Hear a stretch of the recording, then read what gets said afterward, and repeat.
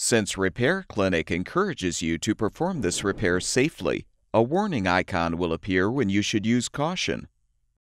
Before you replace the freezer door closing cam on your refrigerator, be sure to unplug the power cord. Open both doors, along with the water filter cover. Pull the toe kick plate free.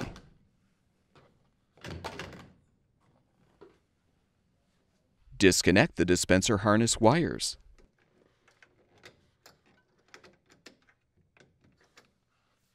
Use a 1/4-inch socket or nut driver to unthread the screw to release the water dispenser wire retainer from the frame. Remove the retainer. Unthread the screw securing the wire connector support bracket.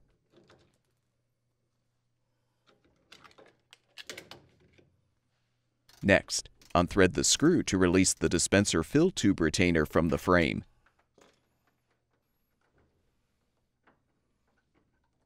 Remove the retainer. Now use a small flathead screwdriver to remove the locking clip, securing the dispenser fill tube to the coupler. You can use a 7/16" wrench to help depress the retaining ring to release the tube. Support the door, then use a 3/16" Allen wrench or a T30 Torx bit to unthread the 2 screws securing the upper door hinge.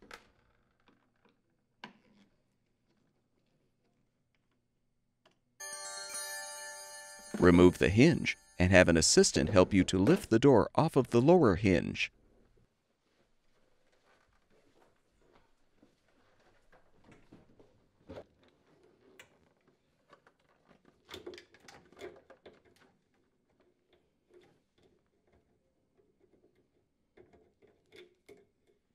Using a 5/16" socket or nut driver, unthread the screw securing the closing cam to the hinge.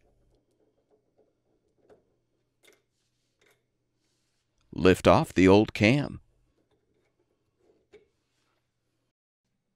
Install the new closing cam by aligning it on the hinge. Then thread the screw to secure.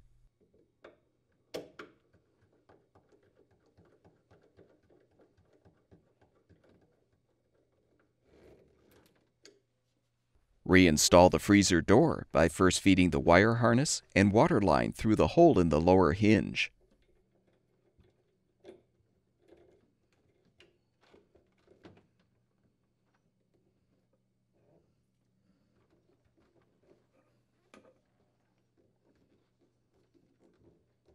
Align the door on the hinge and close.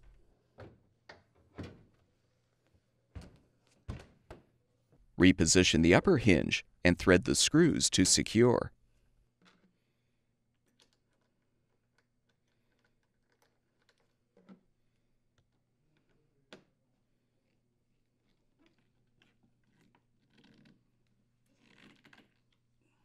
Fully insert the dispenser water line into the coupler and insert the locking clip to secure.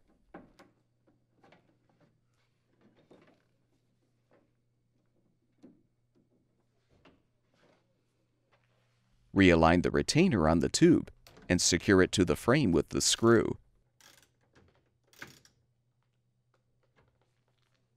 Position the retainer on the water dispenser wire, then rethread the screw to secure the retainer to the frame. Reposition the wire connector support bracket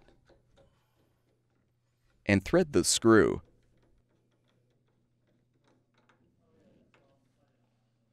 Reconnect the dispenser harness wires.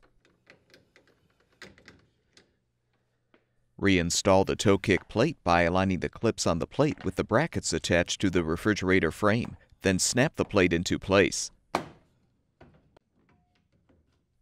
Close the water filter cover. Plug the power cord back in, and your refrigerator should be ready for use.